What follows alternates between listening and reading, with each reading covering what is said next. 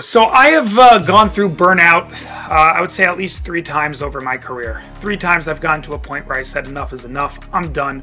I want out. I don't want to do this anymore. I'm going to go get a job. I'll go work in a pizza shop. I'll go work at a cafe. Fuck the money. Fuck everything. I can't deal with this anymore.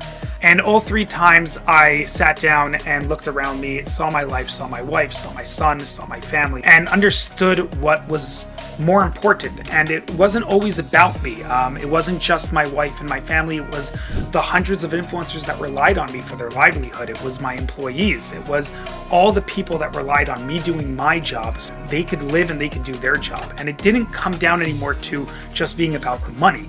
It was more so about the responsibility I had to all these people. And yeah, I could give up that responsibility and just go and do something simple, but it just wasn't an option in my mind. I needed to stand up, do what I needed to do, and get shit done. And so the way that I kind of did that was by re-evaluating my priorities in my life. So work is extremely important, but it's not the most important thing. So I nowadays take 2 days a week for myself. I meditate, I journal, I have a therapist, I do boxing on a daily basis so that I have a strong mentality and I'm able to get back up every morning and go, I got this, I'm gonna get this done. That's how I do it.